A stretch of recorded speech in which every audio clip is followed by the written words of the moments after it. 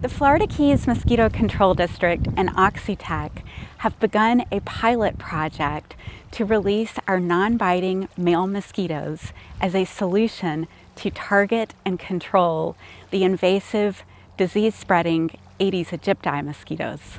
This groundbreaking pilot marks the first time that this mosquito control solution will be used in the United States, following many successful releases in other geographies. A study in southern Brazil, in the course of about 14 weeks, which frankly was sooner than we expected, resulted in a decrease of over 90% of Aedes aegypti in the areas where they were released.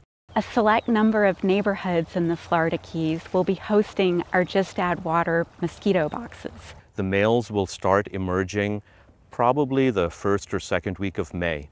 Their emergence is slow, gradual, and incremental. Remember, these are all male mosquitoes. Our mosquitoes are boys, and boys don't bite, boys don't feed on blood.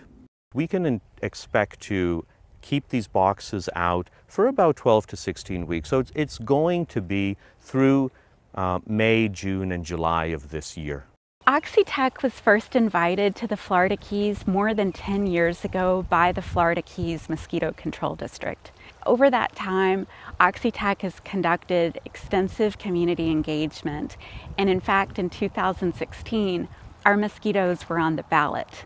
There was a non-binding referendum about our project, and in it, 31 out of 33 Monroe County precincts voted in support of our project. The Florida Keys Mosquito Control District and many other districts in Florida are struggling with the number of tools in their toolbox to control Aedes aegypti.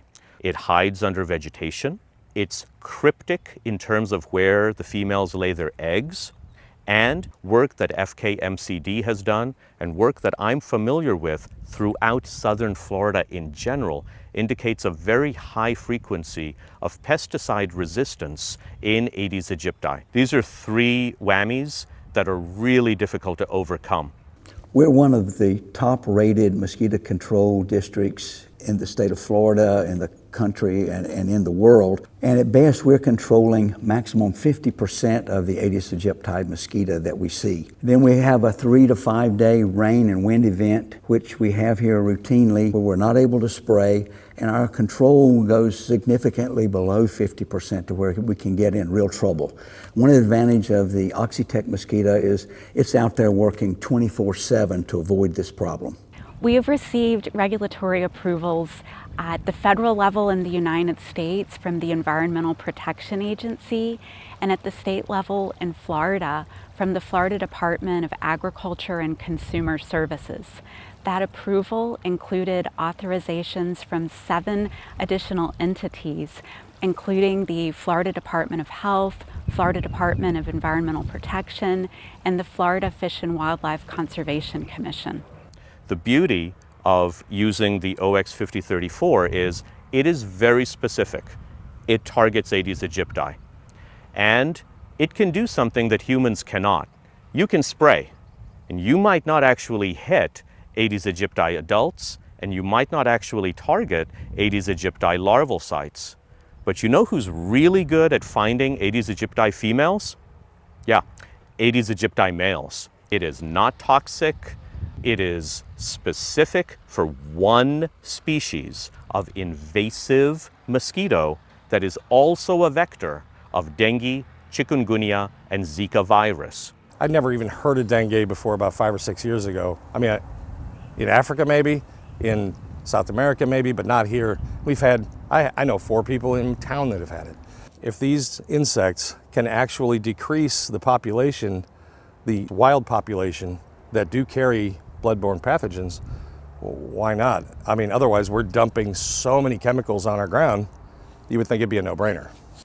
You know, when we're dealing with these mosquito-borne diseases, and again, in my profession, heartworm, you know, we have 2 options. The option 1 is you can put your pet on preventative chemicals, or if the animal gets sick, you can give them medications that can be extremely dangerous to give, or we can use the friendly mosquito and prevent the disease all around and not have to even deal with any kind of a drug or a chemical, you know, with our pets. So to me, it's absolutely the way we want to approach this. The only way to control the diseases is to control the mosquito. And the mosquito is becoming increasingly resistant to the better pesticides that we have. If we're successful with this trial, we hope to be able to eliminate all of the spraying that we're doing at this time to control the Aedes aegypti mosquito or significantly reduce it. I'm proud that our mosquito control district made the decision to go ahead with this project. We think we'll make great strides improving public health concerns, not only in South Florida, but we know the rest of the world is watching us right now. And there's big need for this everywhere in the world.